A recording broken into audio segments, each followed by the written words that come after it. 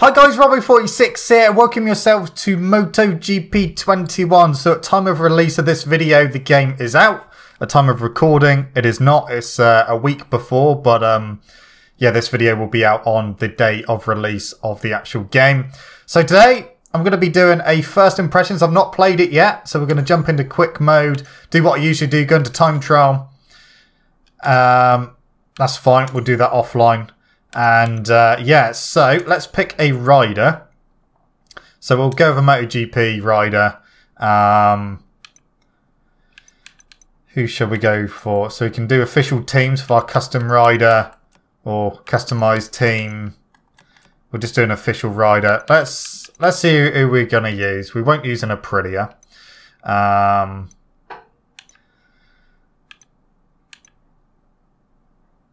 mean, let's just use Rossi. That's who I usually use.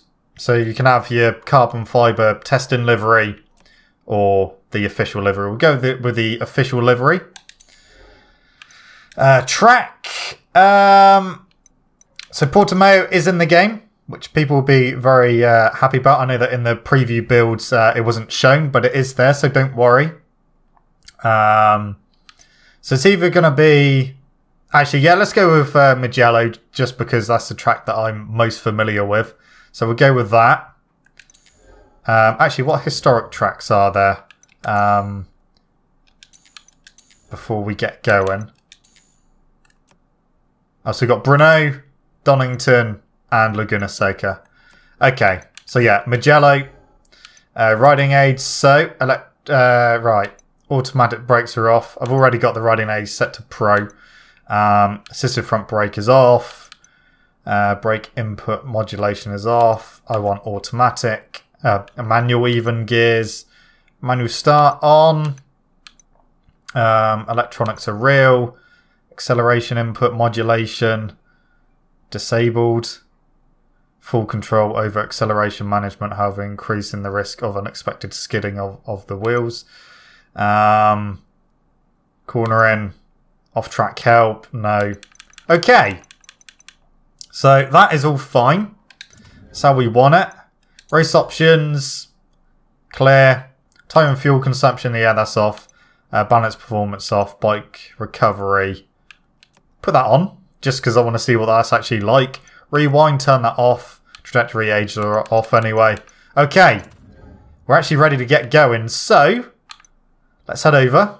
See how long the loading takes. I have turned the music off as well, but there is menu music and that. So this is the Xbox Series X version, I should have said at the beginning, although it is in the title of the video itself. Right, so we're using Rossi, of course, in the Yamaha garage. So obviously you got your tyres there. It's medium.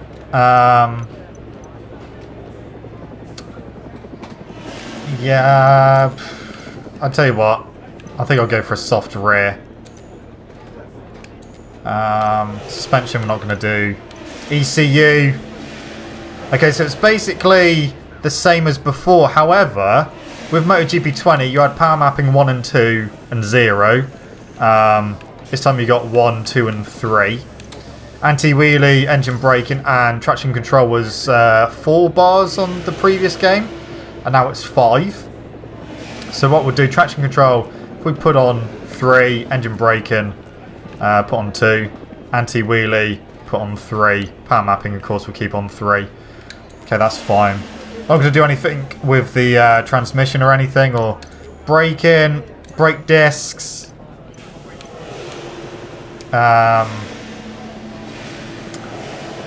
We'll keep it as what it's already on. I'm assuming the game's already decided that's the best brakes, but we'll soon find out. Okay. Right. Let's go. I'll tell you what, we'll come out the pits. Because it's going to take me a few laps to kind of get used to the game itself.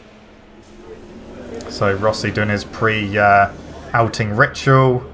Bending down. Okay. Out we go. Yeah, just rearrange yourself. Tell you what, it looks nice and colourful. Right. Autopilot is very long here. Autopilot is very long. Hello? Are you going to let me have control? Front brake is already cold. Okay. Okay, well the sound is definitely different. Right, let's see how we get on then.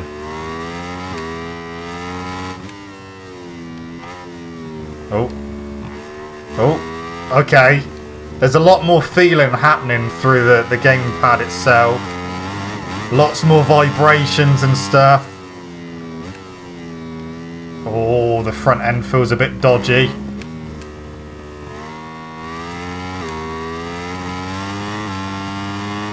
I'm trying to play it at the moment how I play MotoGP 20, and it's working a little bit, but at the same time it's not, if you see what I mean. So you got to be more delicate with the throttle if you've got, you know, some of the settings turned off. But yeah, you know, the brakes feel a little bit worse than, as in not as much stopping power as MotoGP 20. Oh, the camera done a weird thing then. Well, there's the crash. Now we get to see the bike recovery. So we're getting up. Now, is the camera locked to the bike? Yes, it is. It is locked to the bike. How far away can we go?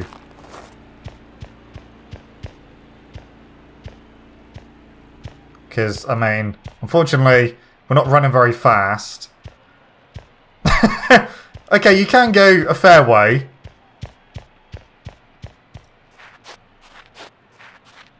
Okay. Yeah, I think they should run a bit quicker, to be fair. That's not a very fast run. Oh, okay. You literally run to your bike and then it's... Oh. No? Okay, I destroyed the bike, apparently. Okay. Right, let's go back out for a flying start. So you don't press a button to pick your bike up, you literally just go near it and then it goes into a cutscene.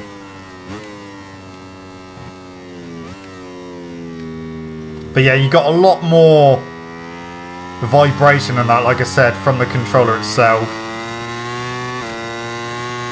Sound definitely does sound more meaty. Wow. I've turned motion blur down to medium.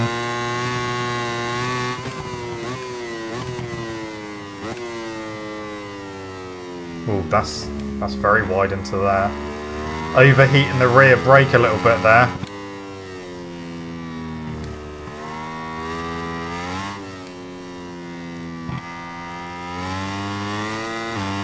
You can feel the rear on acceleration, can feel it slipping a little bit.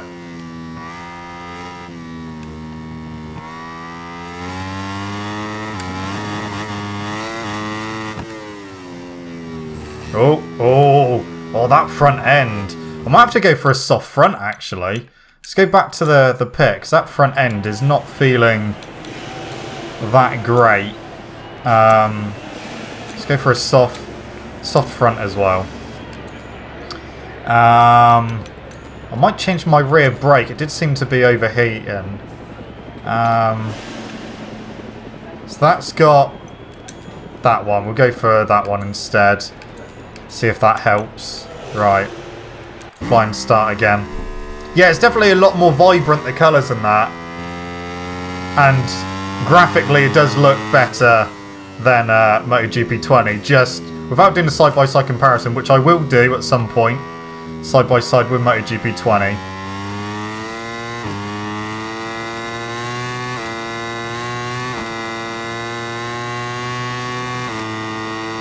Obviously you've got a new HUD in the bottom right hand corner as well. Sense of speed. Oh. Definitely feels better to the previous game. That's very wide again through turn 1.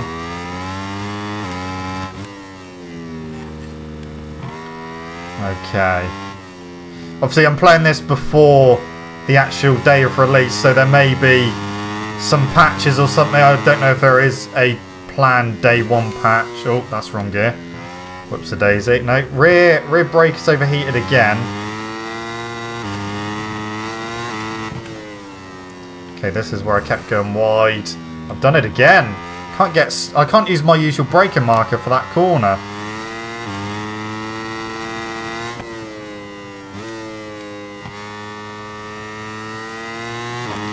But one thing I have noticed is that the rear doesn't come off the ground like it did in MotoGP 20. I know that was a lot of people's issues. I mean, it still tries to come up a little bit, but nowhere near as much as MotoGP 20. I know people had a lot of issues with MotoGP 20 when that first came out. It's just one of those things, it takes a bit getting used to. I didn't actually see a setting for manual tuck-in, so why, yeah, unfortunately, it doesn't look like there's any manual tuck again, which is a bit of a shame. I much prefer manual tuck. The inertia of the bike itself feels better as well. Feels more realistic.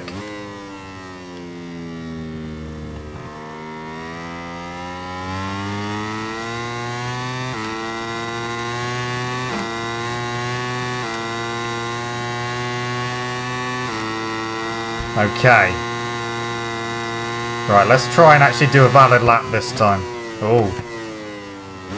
I tried to do my little trick of getting stopped a little bit better for turn 1. And it didn't like it as much as it did on 20.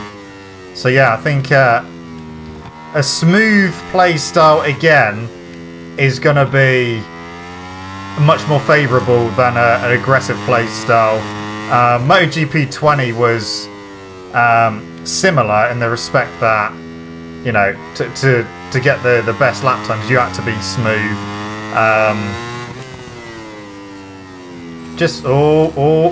Well, we stayed on track that time, but we did have a big slide there. Like over the years, I've had to smooth my play style out a hell of a lot, just because, you know, I was being too aggressive. I was wearing tyres out and stuff, and getting the bike in all sorts of shapes and just not really doing decent lap times. So yeah, if you want to you know, get the best out of it, you got to try and smooth that out a bit.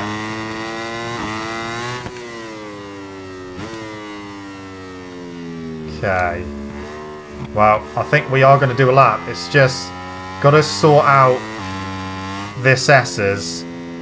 That's a good sentence.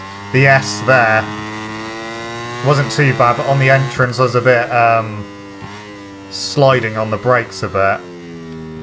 So there is more movement on the brakes itself from the bike. And obviously you're going to have to get a bit more careful tipping into corners whilst on the brakes.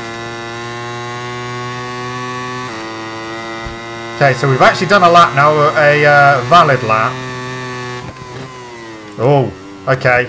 Rear does come up in the air. But we still got it stopped, so it doesn't hinder you as much as before. That really did take me by surprise, I'm not going to lie. Okay, that's too wide. Making too many mistakes. Getting lots of vibrations on that. On acceleration and on the brakes. But I've yet to feel...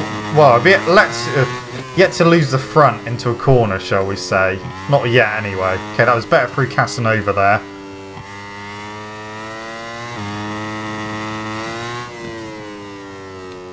But yeah, a lot more movement from the bikes. It will be interesting to see, you know, when I start career mode, how the AI get on when they crash. Are they going to have to go and pick their bikes up, or are they going to respawn?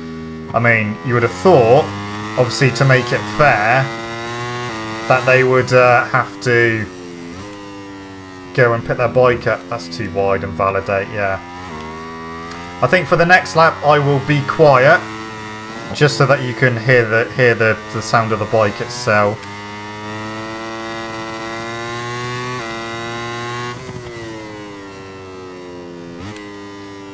Right, so I'll come out the final corner and then I will be quiet for a lap and see how I get on with actually concentrating as well.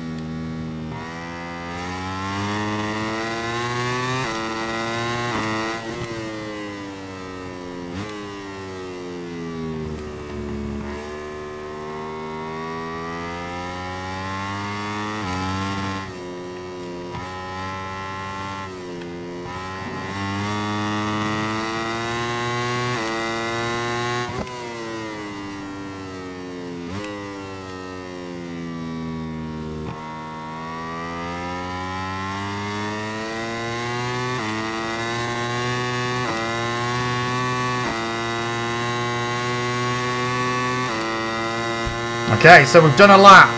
We've done a lap without talking.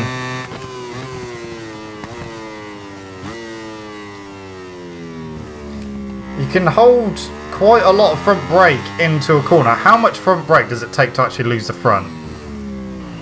Oh, you literally just have to go like full brake to lose the front into a corner, right? Is that going to be it for the bike? Have we destroyed it, or... Yeah, I was expecting them to run a bit quicker, I'm not going to lie. Is he going to pick it up? Hello? Yeah, he's picking it up. Getting back on. Engine's still going. Okay. Yeah, off-track help is off, so... Feels obviously slippery. Is LB still clutch? Yes, it is, okay. Actually, let's do a start. Let's do a start. Oh, that sounds better.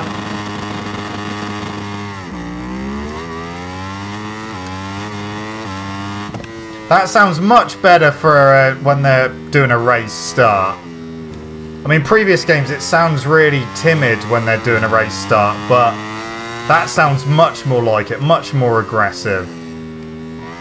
Right, let's go through the camera angles. So we got that one. We got that one, which is an onboard one, but there's another onboard one. We got a helmet one. Yep, there we go. There's a helmet one.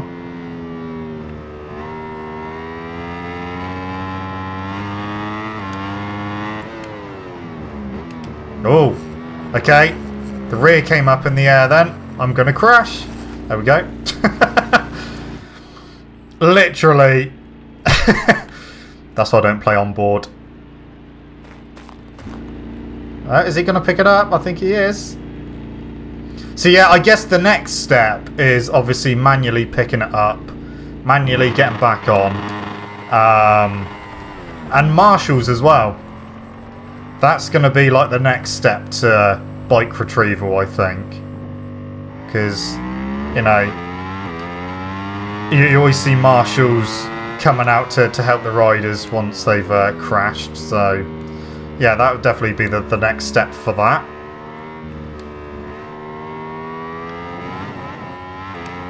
But yeah, first person.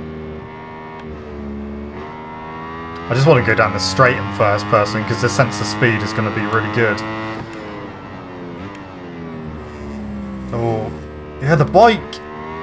It is squirming quite a bit on the brakes. Oh, I clipped the grass, but that's fine.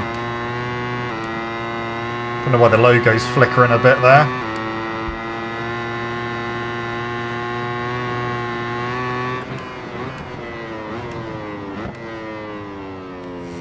Oh, it's very wide.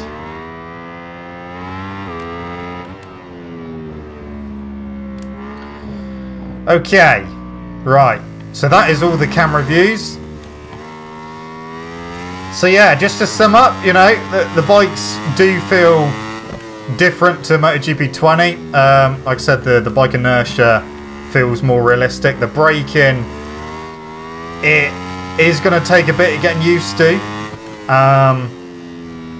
But you know, after a few laps you'll be okay. There's a lot more, obviously providing what settings you use, and if you got everything turned off with the braking aids and stuff like that, then yeah, you will feel more through the controller. There's a lot more feedback through the controller. The bikes move around more on the brakes like that. So it's almost like if you try and tip in whilst the front brake is on, the bike tends to try and push a bit wide. But sound is definitely improved. Graphics are improved. Sound is definitely a big thing. Like I said, especially like just doing a start there, the bike sounds more aggressive, more beefy. More like a Yamaha, so that's good for this one. Obviously, I've not tested out the other bikes yet. Curbs! I haven't tested the curbs out, actually. Although I just did accidentally, and they felt a bit too bumpy, but I know they are meant to be bumpy, but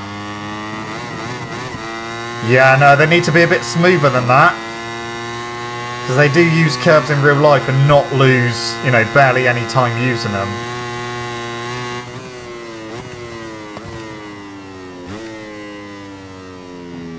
But yeah, so far, happy with the progression for MotoGP 21.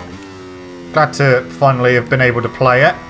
And yeah, I will be putting out some more videos today and over the next few days as well, obviously. And we will be starting career mode soon as well. So looking forward to that. But yeah, this has been a first play and first impressions of MotoGP 21. First impressions are good. It's just the front brake, you're going to have to get used to that. So front isn't overheating, so that is the optimum brake to use. Obviously when it overheats and that, as we've seen in one of their previous videos, that you're just not going to stop in time for corners. But yeah, that's been my first look at MotoGP 21, guys. So thank you so much for watching. Don't forget to leave this video a like if you enjoyed it. Subscribe to the channel for more content. I shall see you guys in the next video. Don't forget to stay safe, wash your hands, and I'll see you guys next time. See you!